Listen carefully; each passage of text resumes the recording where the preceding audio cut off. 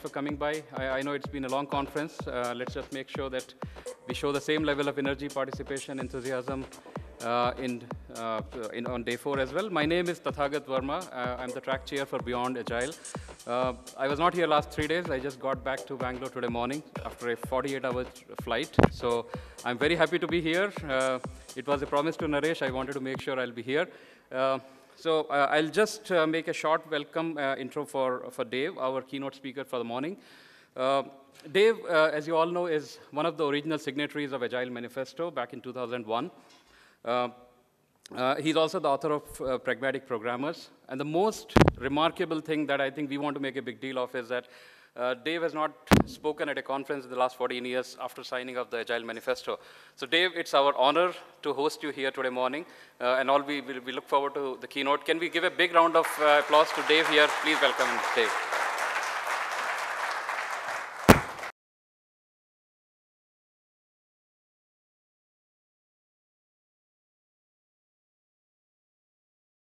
Thank you for that. Appreciate it.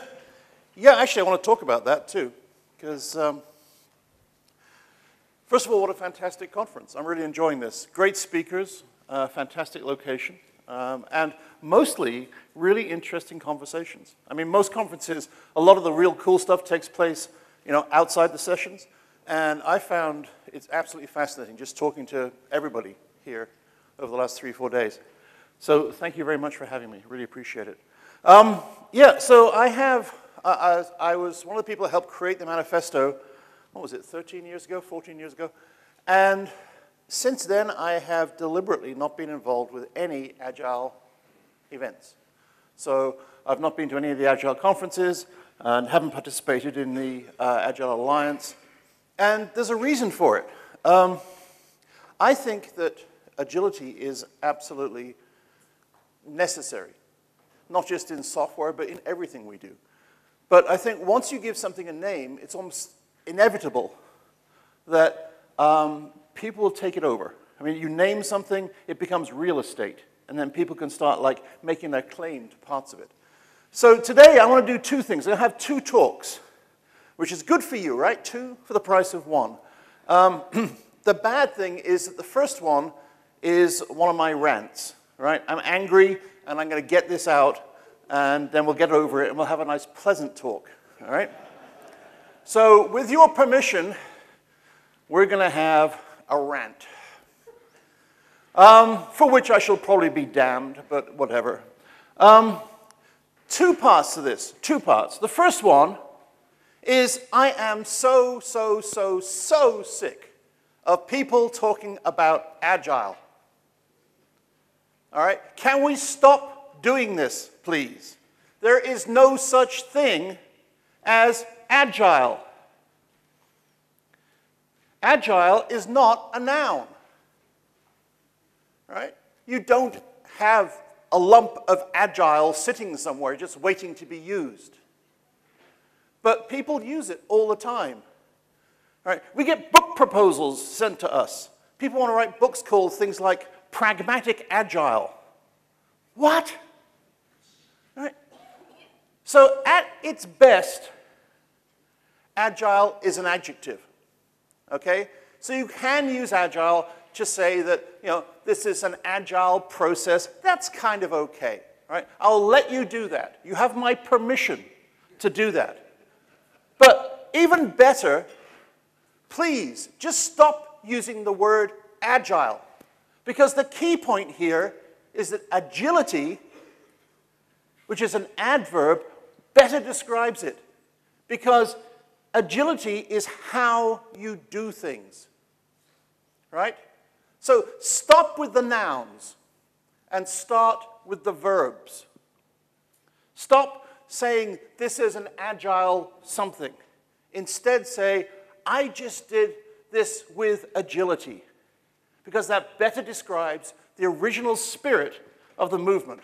Let me show you something which has agility. I hope this video actually works. There we go. This is a 2-wheeled, self-balancing little robot. It is wandering over a fairly rough gravel surface in a circle. It's balancing itself. It finds obstacles, and gets around them. Inside, it is using a pretty straightforward, very standard control system algorithm, which basically is a feedback loop. It basically says to itself, hey, am I falling over? Yeah, I better move my wheels a bit faster to get where I want to be. Now, it's more complicated than that, because it also has to take into account the fact it wants to move forward, and it has to take into account some of the history of what's taken place, so it knows how effective the various movements are. But basically, that is agility. That's what I want to see everybody here doing. Maybe Naresh, what we should do is go get a whole bunch of unicycles and train everybody to ride around on unicycles, and so they can learn to be agile that way. But then what happens is everybody says, okay, but how do I use this? How do I use this in my job? I want to take something back. Give me a bullet list of things I can do when I get back. Right?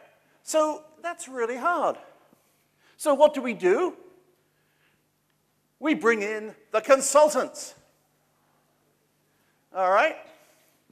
Consultants are people who basically are going to take money to do the things that you would have done anyway, but they give you the courage to do them. So you would ask a consultant, for example, hey, I like this agile thing, but it's very small, it doesn't scale. So consultants or maybe vendors are going to go away and think about this for a bit and say, oh, we've got the answer to a two-wheeled little robot that doesn't scale. Here, we'll give you one of these. Is that agile? No, but it can stomp on people if you want it to. Okay. This is where I totally screw up next year's conference. I apologize. But why are the tool vendors and the consultants here? First of all, they're not all evil. But why are they here? They're here because you're afraid. You're here because in your head, you're kind of worried. In your heart, you know what you want to do. But in your head, you're worried about this. This agility, whatever it is thing, right? How do I do this? How do I do this? I don't know. You do know, but you don't believe it. So you have to bring people in to show you how to do it. Please, have courage. In XP, one of the first agile processes, it's a varying number of process practices, is courage. And that's always seemed like a strange thing to put in to a software development process, but actually it's one of the most important things, because courage is what lets you do the right thing. And that's what I want you to do. Have courage. Stay true to the basics. That slide is all you need to know about agility. Everything else is just marketing. Where are we? Where do we want to be? Let's make a small move. And then we go back up the top and do it again. And we nest these loops. We do these loops on what are we going to call this variable? And we do these loops on how are we going to develop this product? There's lots and lots of loops, all nested inside each other. But that's all there is to it. So let's kind of step back a little bit from the industrialization of the Agile Manifesto. And let's make it back into the human process that it is. So I want you to have courage, and I also want you to have fun. Because if you're not having fun, you're not doing it right. So I'm sorry, there's not a single bullet point in there of things you can take back, but I honestly think that's one of the most important takeaways you can come away from this conference with. So, end of the rant, right? Sorry about that. I just had to get it off my chest. Now, we can have the nice, relaxing, fun part.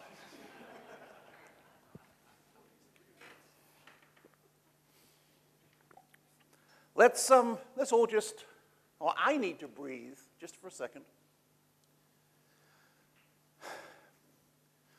My talk starts with a prologue, like any good story would.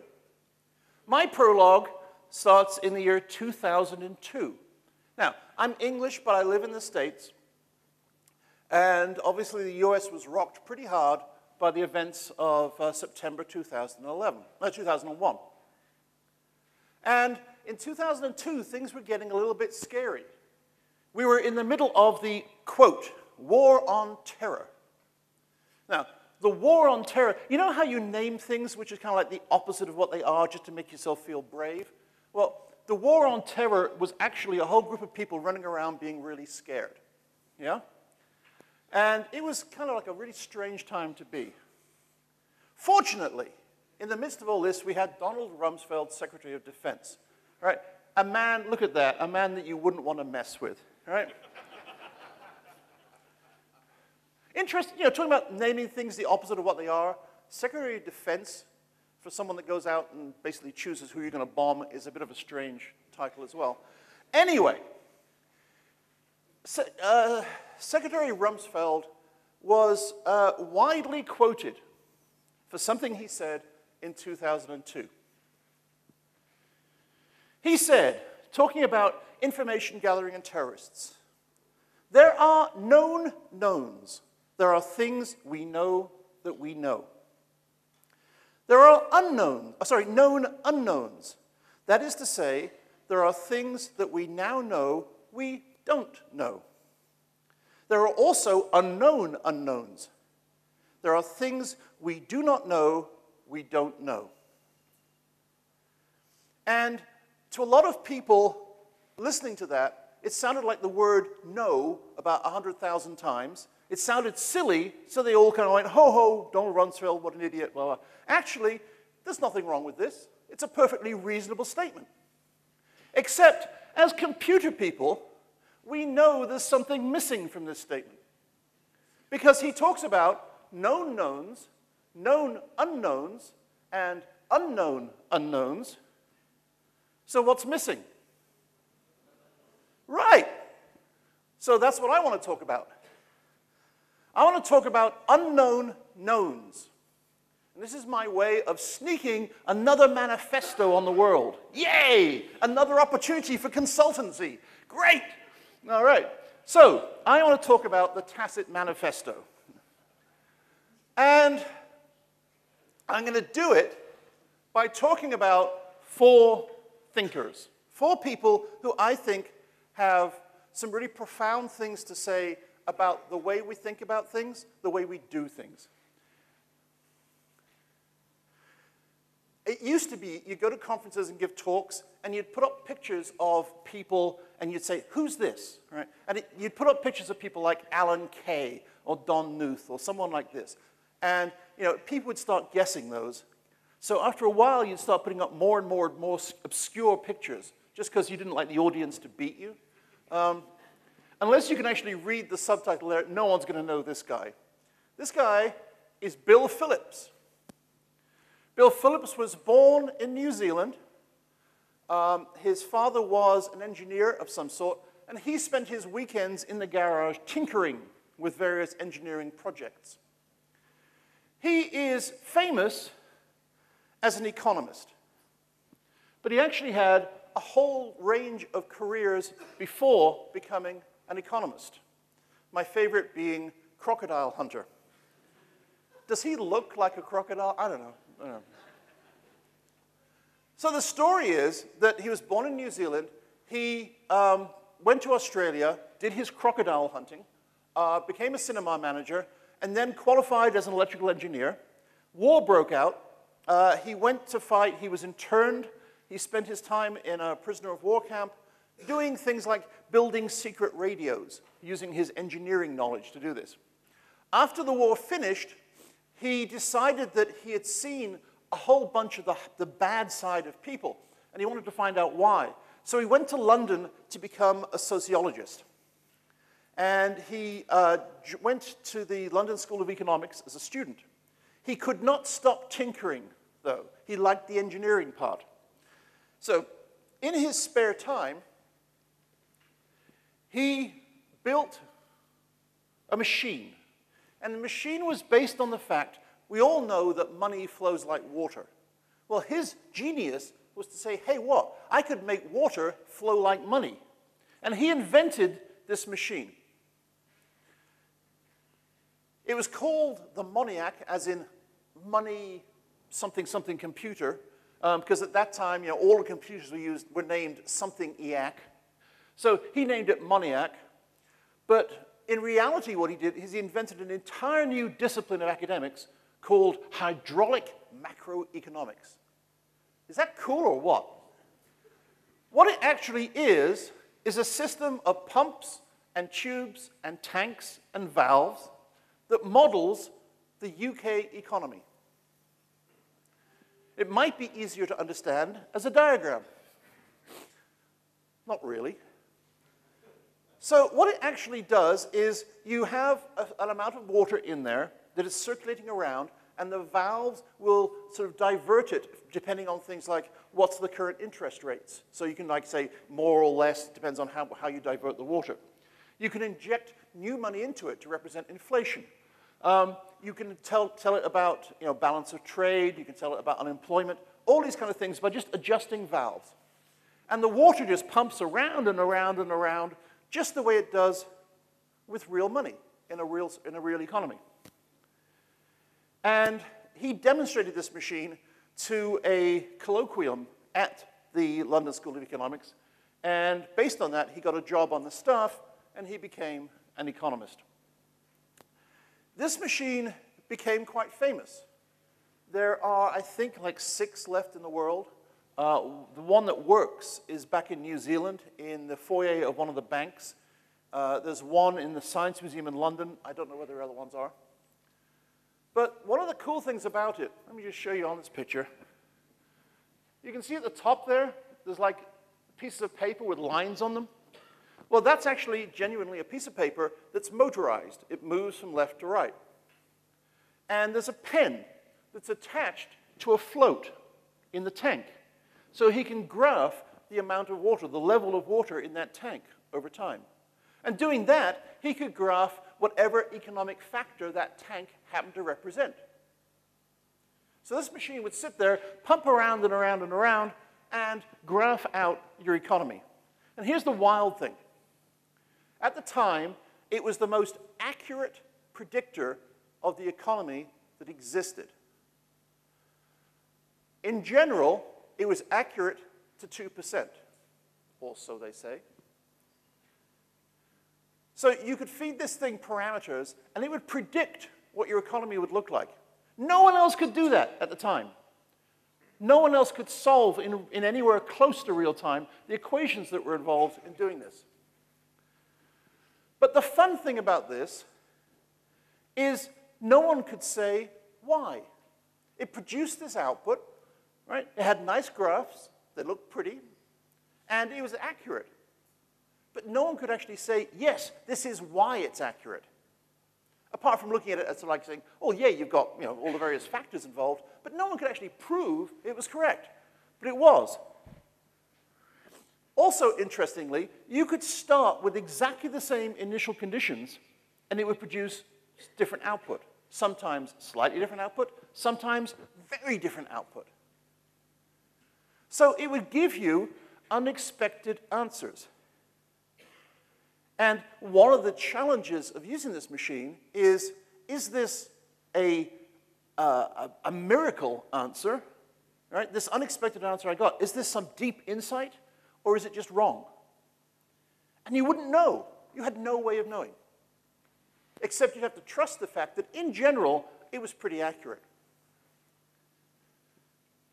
So I think that's a really, really cool machine. They used these things for many years until finally electronic computers could easily replace them.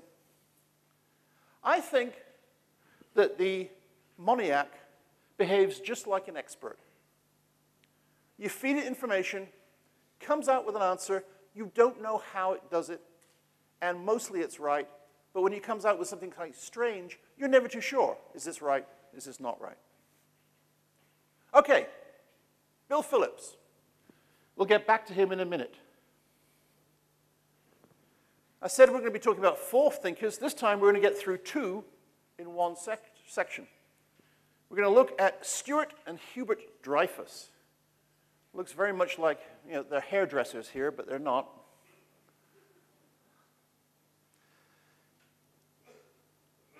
Stuart and Hubert Dreyfus were,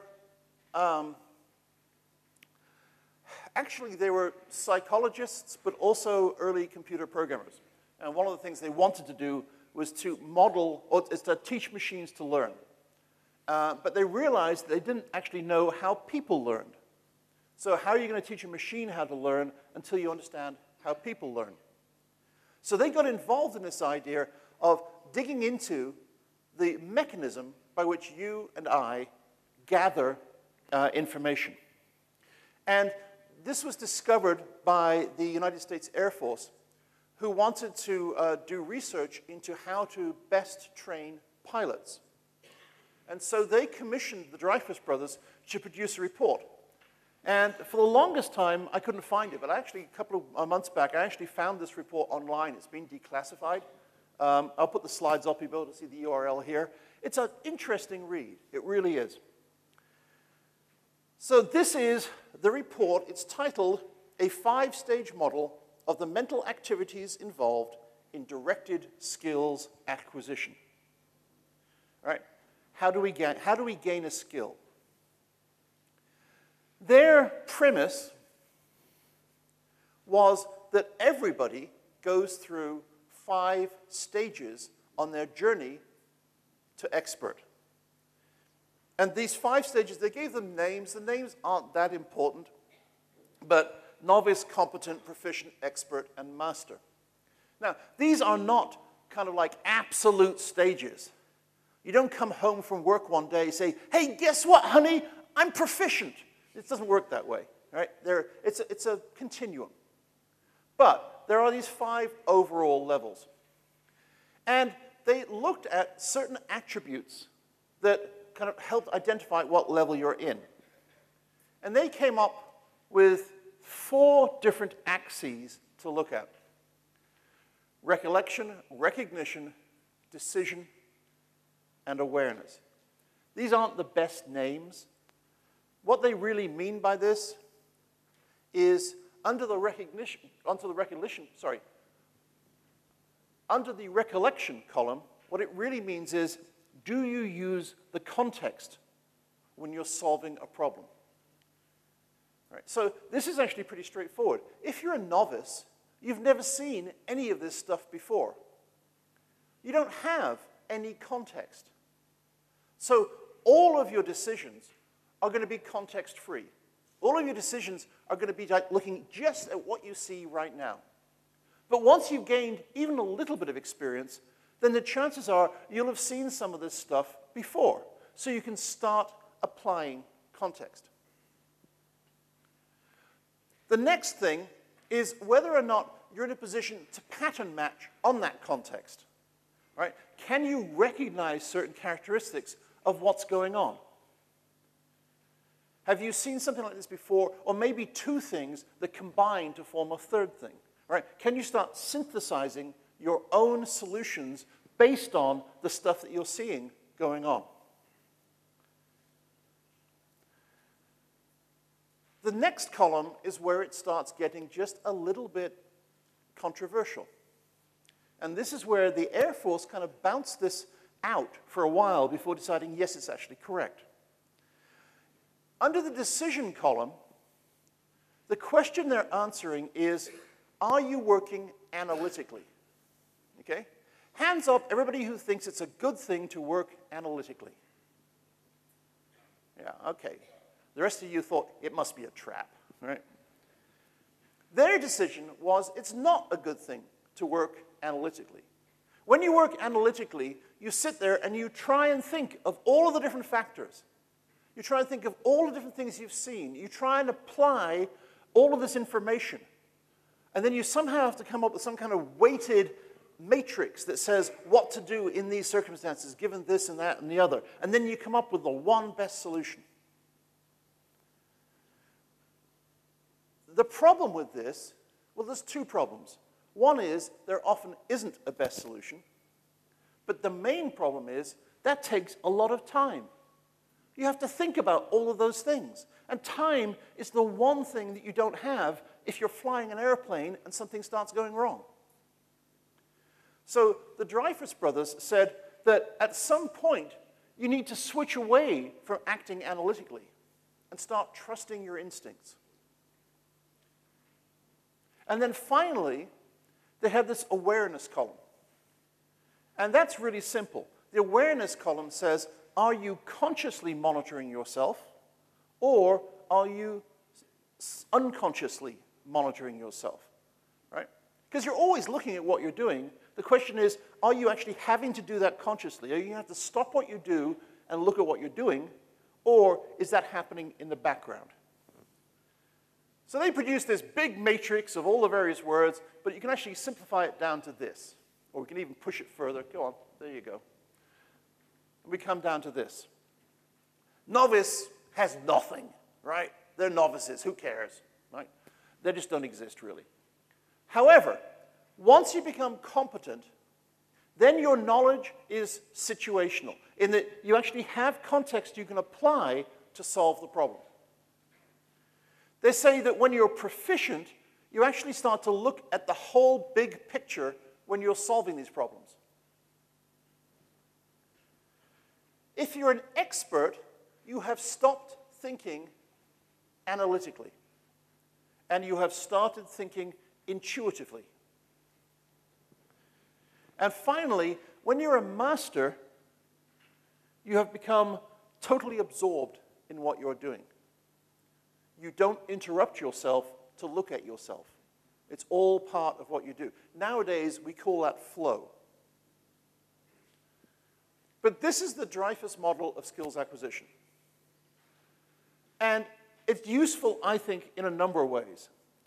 Firstly, if you're teaching somebody, I think it's really vital to understand the stages they're going to go through. If you're teaching an absolute beginner, for example, they have no context. They have no basis on which to make decisions, apart from common sense. So it's actually very, very valid to tell them what to do. Because that way you're helping them get context for the next time.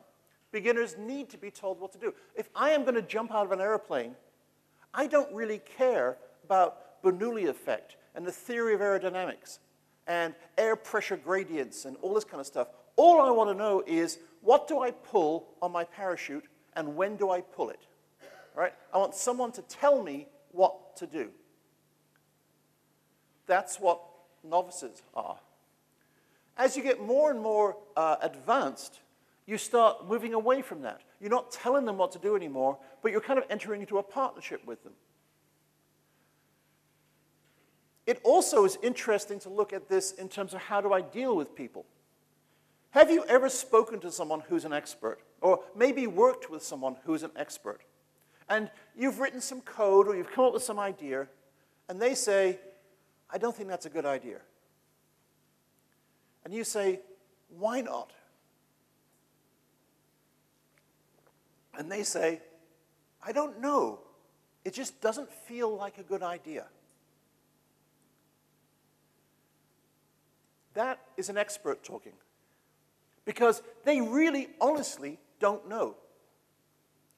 They've had years of experience building patterns in their head. So many patterns, there's no way they can remember them all.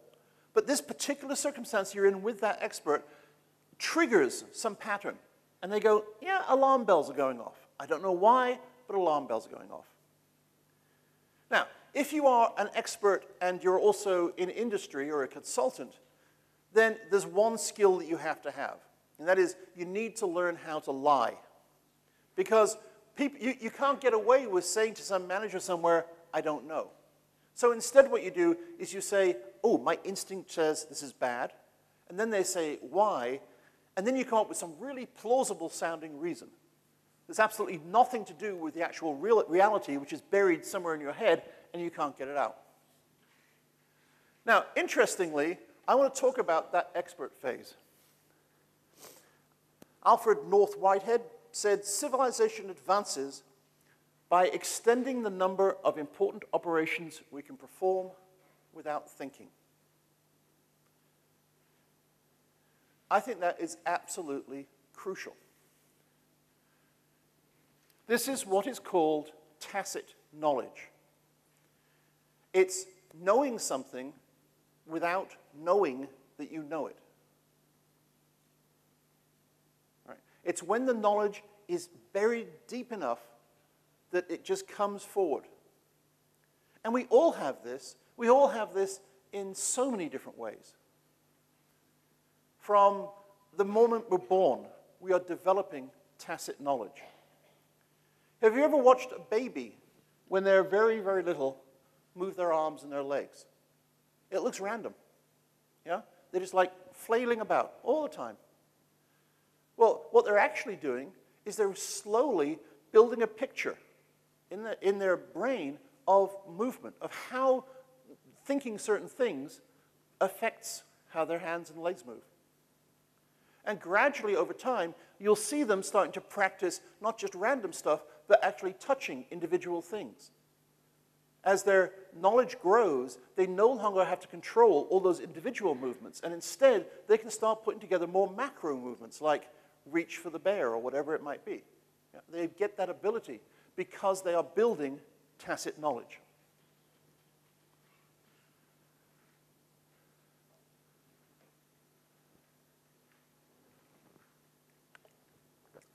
So the fourth person I want to talk about is this gentleman, Michael Poliani.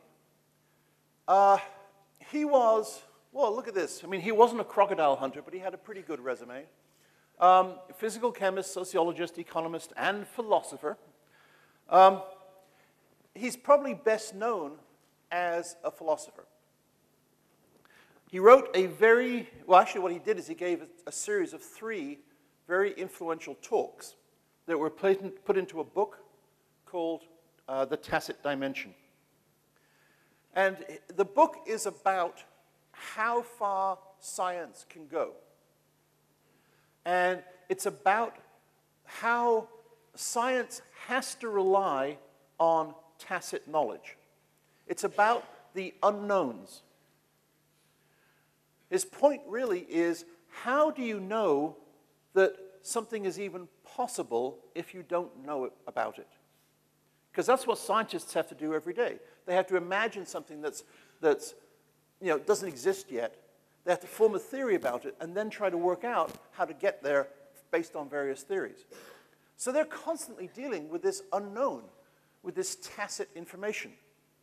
They have a gut feeling that things should work this way, and then they have to work towards it. The first essay in this book, I think, is the one that's most significant for us. And in it, he says, we know more than we can tell. Inside all of us is an incredible amount of knowledge that we cannot put a voice to, we cannot describe. And he has a theory about how this comes about. In his theory, we are all surrounded the entire time, day and night, by lots of different stimuli. In here is the sound of my voice. There's the light. There's my hands waving around. There's the air temperature. There's all sorts of things that are constantly going on that are stimulus. And most of these are kind of like below your level of consciousness. For example, the presence of gravity is probably not something you'd thought about this morning. Right? You're all sitting there quite comfortable in the fact that you're sitting. Right? Gravity has not entered the picture for you yet.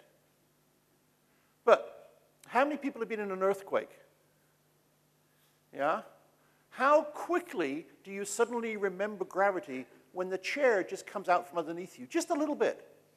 Right? Suddenly that's like the most important thing in the world to you. Right?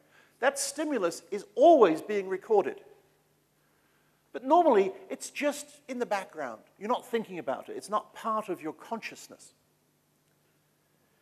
But then what happens is something that you are aware of comes in. Something that is actually conscious. It's a sensed effect. And the two of these things are happening at the same time. And your brain, stupid organ that it is, says, there's a causality here. right? In this set of circumstances, in this set of stimuli, then this particular effect can happen. And so you form this causal link. And he calls this causal link a tacit knowledge of the stimuli. That is, you're not consciously aware of integrating all of these things together, but your brain has made that connection. They have done some remarkably ugly experiments to prove this. One is, they had people sit down with electrodes on them. And they read these people just a continuous series of words. One or two of those words were associated with an electric shock. So they'd just be reading the words, you know, apple, banana, pear, car, whatever. And when they hit one of the words that was associated with a shock, they would push a button and the subject would receive a small, or hopefully small, electric shock. And they did this for however long it took to condition the people. And then they would say to people, when they finished the experiment, they would say, okay, so what did happen? And the people would say, well, I heard you doing this stream of words, and every now and then I got a shock. And they'd say, well, why did you get the shock? And the people would say, I don't know. What caused the shock? I don't know. So then, part two of the experiment is they would use the same electrodes, but rather than using them to shock people, they would use them to sense muscle activity. They would sit them down, and they would read the same stream of words to them. When they got to the words that triggered the shock, people tensed. They had no idea they were doing it. They didn't realize those words caused the shock. But in their head, the connection was made. So they were building this tacit knowledge inside their head without thinking about it.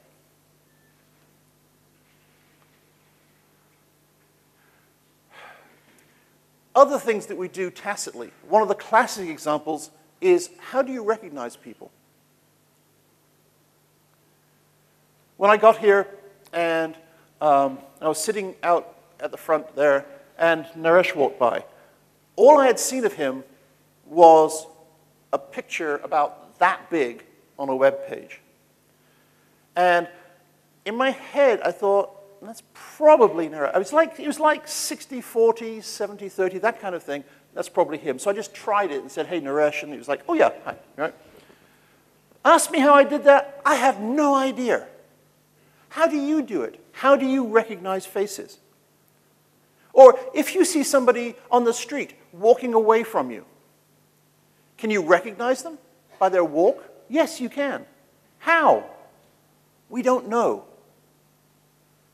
But you've got the experience built into you, tacit knowledge, that lets you do that. We could not exist if we didn't have all of that tacit knowledge rumbling around inside our head. So you can think of tacit knowledge as being an integration of our experience. It's the things that we do without thinking.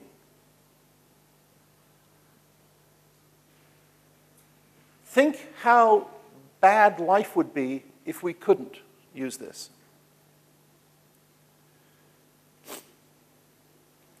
I learned to fly airplanes when I came to the States because I'd always wanted to do it, and it was really expensive in England. It was cheaper in the States.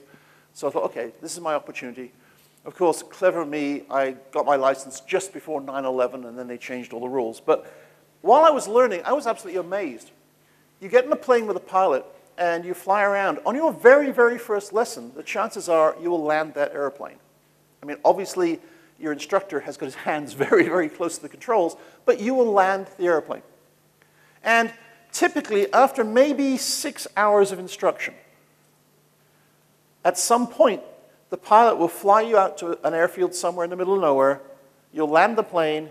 He'll tell you to pull over, stop, and then he will get out, or she will get out, and say, okay, now it's your job, your turn. So you solo after a very small number of hours. 5, 6, 7, whatever it might be. And yet, you don't get your license for another maybe 40 or 50 hours.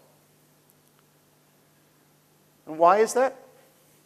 It's because on that very first solo, your brain is the busiest it has ever been in its life. Your brain is sitting there thinking about every single movement that your hands make, that your feet make. It's thinking about every single instrument in front of you. It's looking out the car. It is just like absolute, total overload. All you can do is follow the instructions that you've learned to take this thing off, fly in a circle, and land it. Right? That's all your brain can do. So for the next 40 hours, what you're learning to do is to move that from your consciousness into your kind of subconscious, your tacit layer. So you can start flying that airplane without thinking about it, at least flying all in mechanical stuff.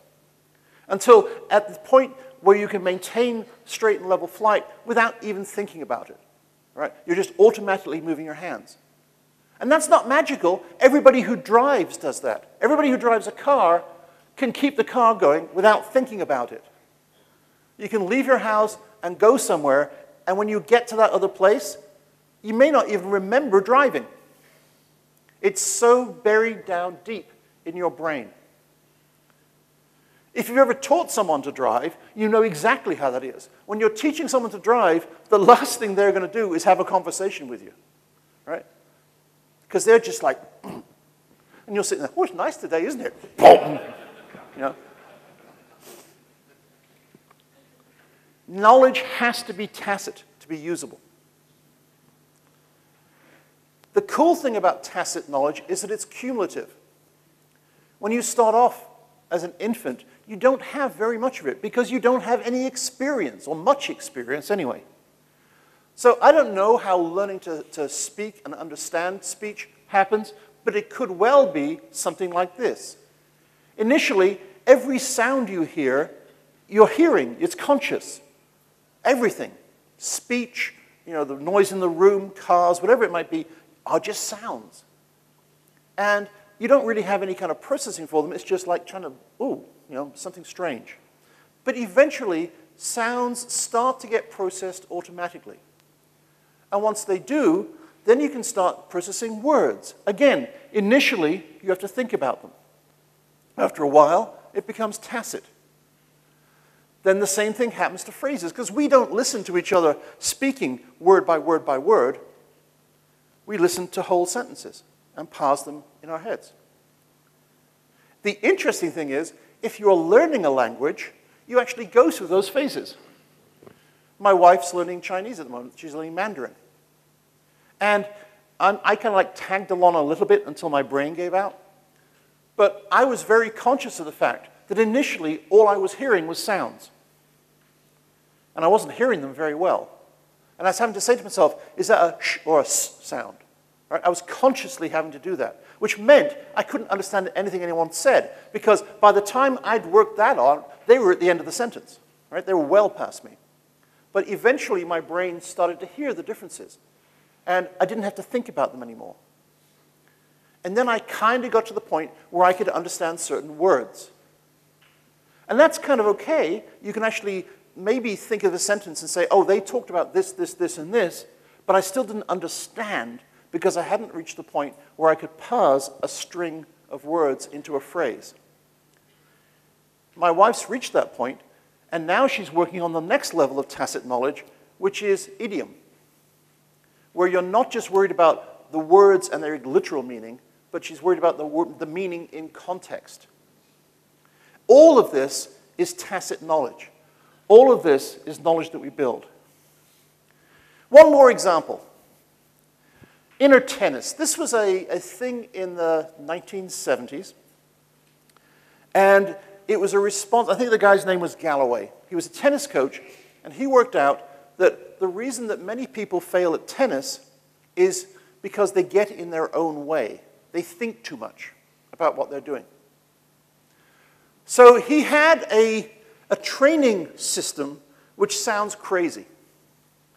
He would take people out onto a tennis court and say he was teaching them how to serve.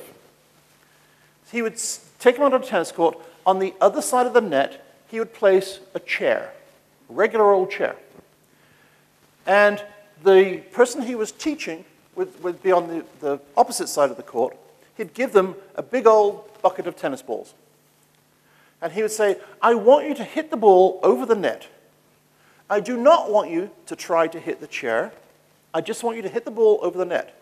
But every time the ball lands, a ball lands on the other side of the net, I want you to say, is this ball to the left of the chair, to the right of the chair, in front of the chair, or behind the chair?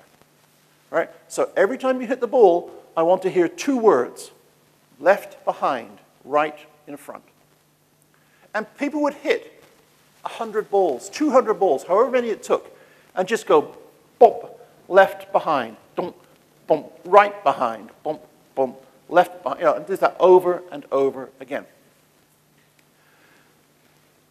At some point, he would then say, okay, hit the chair.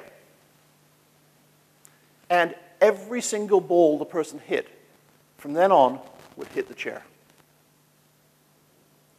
Their brains had somehow, in the same way the baby flailing around works out that that means that this hand goes left, their brains had accumulated this tacit knowledge of the effect of hitting the ball where the ball hit on the other side of the net.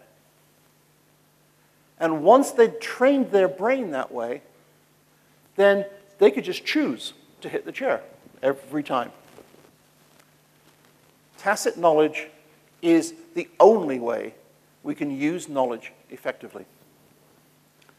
Because tacit knowledge is how we operate on autopilot. It's how we give ourselves room to think about what we're doing.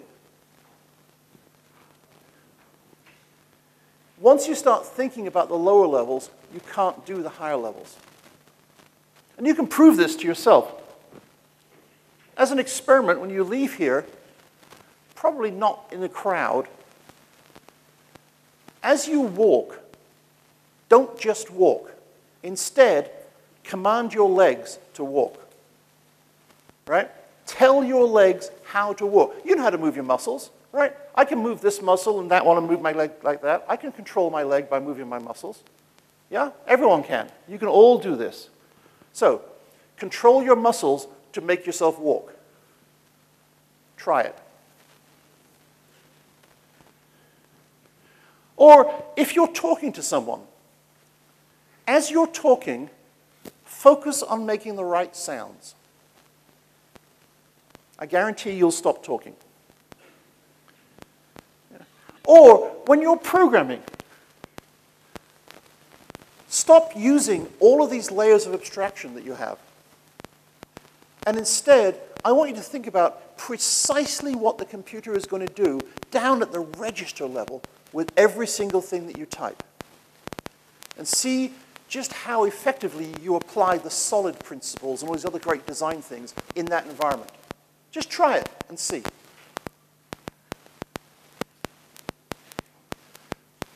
The point I'm making is that the only viable knowledge that we have is tacit knowledge. And yet, we're all here trying to gain knowledge by trying to gain experience from other people.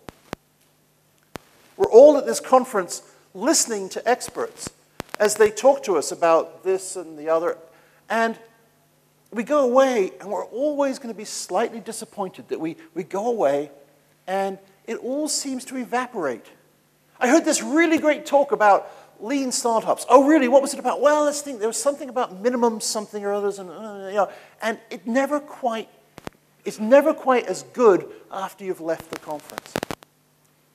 Why is that? It's because what you've done is you've listened to somebody else's tacit knowledge. You've listened to somebody else's experience. So, to make use of this conference, to make use of any piece of learning, right, I think we have to recognize that there's billions of thinkers, not just 4. We are thinkers. That's actually you, right? And we are all thinkers. But more than that, we are actually machines that will turn thinking into action. And the only way to do that is through experience. So if you want to learn from the stuff that you actually hear at a conference like this, you have to go and apply it. You have to go and exercise your brain. You have to go and gather this tacit knowledge through experience. So, to be honest, this is somewhat ironic, but I just thought I'd put it in there anyway. I am a strong believer in tacit knowledge. I'm a strong believer in just trusting yourself. I believe that having experience is more important than knowing facts. I believe that any tool that enhances feedback is more important than a tool that enhances productivity. Maybe we need editors that give you an electric shock whenever you make a typing mistake. I believe that incremental participative learning, wow, is more important than formal tuition. One way of expressing that is apprenticeships beat university degrees when it comes to software. But there's many other areas.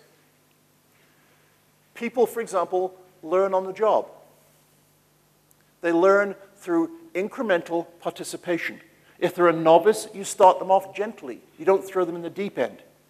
They're working alongside people. They're gaining experience by doing things with other people. And gradually, they're kind of developing on their own until, like a butterfly, they can fly away and help other people. And most important, I believe in intuition over rules. There are so many studies that say that people's intuition beats out any set of rules you can put in place, because the rules are based on one flat scenario. But people with experience, experts who can apply intuition, can synthesize their own rules given any environment. That's a really, really hard sell in most companies.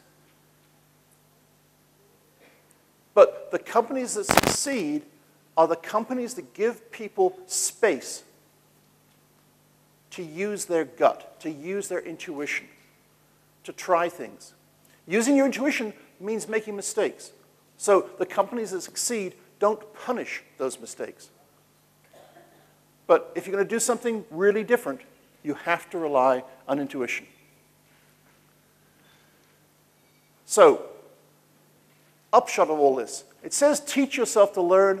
Actually, what it really means is give yourself permission to learn. That sounds very California New Age. What it really means is just try stuff. Try stuff over and over again. Try different things. Don't make a religion out of it. Don't try and judge how effective the trying is. Just do it. Trust, just like with the people hitting the balls over the net. Just do it. Because your brain, in the background, is learning from what you're doing all the time. You don't have to sit there and consciously say, what did I learn? Just do it and let your brain come out with tacit knowledge. And then, once you have learned, once you have got experience, I think each and every one of us has a sacred duty. And that is, we need to teach others. Because otherwise, all that experience dies with us. And the race as a whole doesn't get any better. So use your experience to teach. But here's the trick. Don't teach people what you were taught. Instead, teach them what you have learned. Because that way, everybody benefits. Infuse them with what you've learned and inspire them with what you've learned. And that way, we'll create a new generation that will astound us in future. Thank you.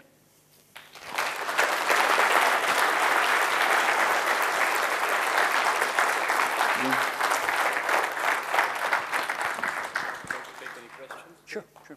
Do we have any questions?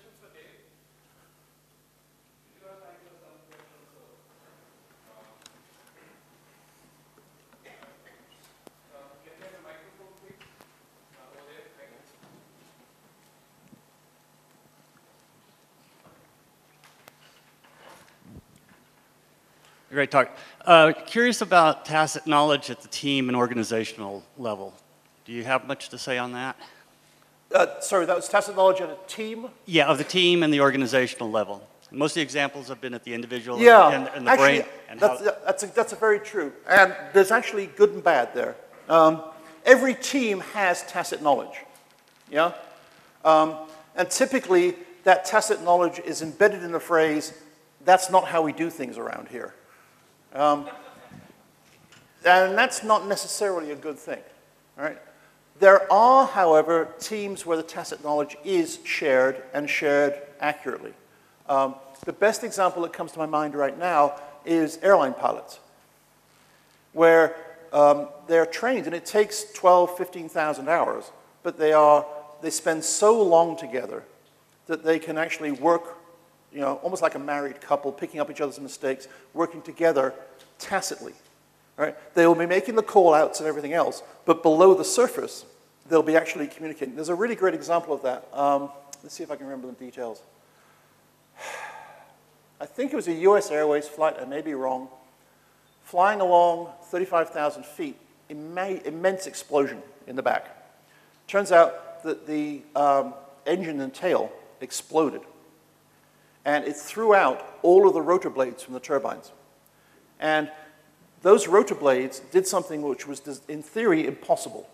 And that is they took out all of the hydraulics in the aircraft. Now, the aircraft have 3 independent hydraulic systems. So in theory, you're always supposed to have hydraulics because they control the flaps and everything else, right? Without them, you can't fly. Well, it turns out that all 3 hydraulic systems have to go through a fairly narrow channel to get into the tail. So when the tail engine blew, it severed all 3. So the pilots were left with a plane that they could not control, right? The pedals didn't work. Nothing worked. And so every pilot is trained in an emergency not to panic, but instead you go through some steps, you go through checklists, and one of the things you do is you turn to the red section in the pilot operating handbook for the aircraft to say, what do I do now? Right? And the red section for total hydraulic failure was basically pray and say goodbye to people because, the pilot of this plane, a guy called Al Haynes, I think he had like 25,000 hours flying. And he was lucky he had with him another senior pilot, because normally they fly experienced, inexperienced, and this time they had him and an experienced pilot, and they had a training pilot deadheading, sitting in the cockpit with them. So they had 3, between them like 60,000 hours worth of flying experience. And they refused to die. So they tried to work out how they could fly this plane. And there are a number of secondary effects that the throttles have on an aircraft. So, for example, if you throttle up, then initially a plane is going to climb. If you throttle down, it's going to descend. If you differentiate the throttle, it's going to turn a little bit. But as it turns, it's also going to go up or down depending on also. So anyway, nothing has ever been written in any rule book about how to fly a plane using just the engines. These 3 pilots between them, and without saying very much, experimented with the controls until all 3 of them, the guy and the deadheading guy was managing the throttles, Al Haynes, I can't remember what he was doing, and the co-pilot was handling some of the other systems. And the 3 of them, between them, actually managed to fly this aircraft, descend from 35,000 feet, take it down, and actually land at Sioux City, Iowa. Now, the problem they had was, to land, you have to turn the engines off effectively, right? So you lose control. So they came in, they lined up perfectly with the runway, they touched down, but one of the wings was a little bit low, so the plane cartwheeled. And if you ever get a chance, go look at the video. It's the most heart-stopping video you'll ever see. This plane touches down, and it cartwheels, breaks into, I think, 3 pieces, and all you see is this ball of flame. And you think, I've just watched 100 people die. But in fact, the tacit knowledge and the tacit cooperation between those 3 pilots saved the vast majority of people on that plane. They walked away from it. And it was considered impossible. So it is possible to be a tacit team.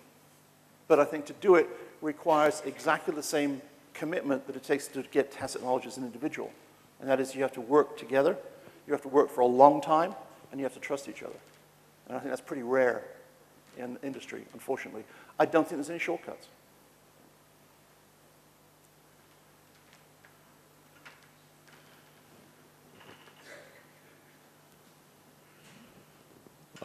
Tacit knowledge gets passed on from in a social environment such as a team by being together and experiencing things together as you just described. But doesn't it happen faster if you convert that tacit knowledge to explicit knowledge, such as what is happening here in the conference? And, I'm able to express and explicitly transfer what I know to you. And in that case, my experience would probably get communicated to you faster than if you were just to stay with me and observe me and learn from what I'm doing. I think there's an element of being able to learn tacit knowledge, but I don't think it's as significant as it might be. In the States, I think that some of the best-selling magazines and the best-selling books are golf books. God help us. Right? And golf books are all about how to improve your swing, right? How to improve your short game. And they're full of these incredibly detailed things about, well, now you need to move your left foot just about 1/4 of an inch forward and increase your stance like this. Now, it's like they're trying to tell you how to move. Right? In the same way, if I try to tell you how to walk, right? Well, you just put one foot in front of the other. No, you don't. There's a lot more to it than that. So I think that real, honest, tacit knowledge can only be gained through experience. Now, what can happen is that you can guide that experience in the same way that parents guide the experience that their children have, right? And they try to maximize the learning that they can get out of different experiences. Then I think, yes, you can do the same thing in a context like this. So, for example, if someone talks about a technique or a tool or whatever it might be at this conference, then simply knowing that that exists and then going away and trying it for yourself and wherever else, that will help you get tacit knowledge more quickly because it guides you where you want to go. But just telling you about it is not going to give you the knowledge that you need. Right? All that's going to do is give you a goal. It's up to you to get that tacit knowledge, and I don't think there's a shortcut. Right? I can accelerate it simply by guiding. And like I said, if you're a novice working alongside an expert, or someone even, and doesn't even an expert, someone slightly higher than you, it's called situated learning. If you can do that, you will gain experience more quickly.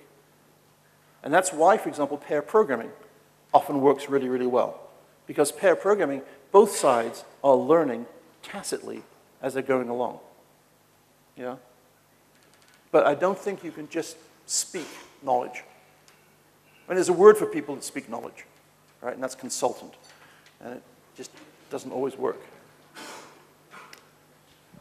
think we are running just a few minutes. Oh, it's my fault. I'm a computer person. I'm sorry.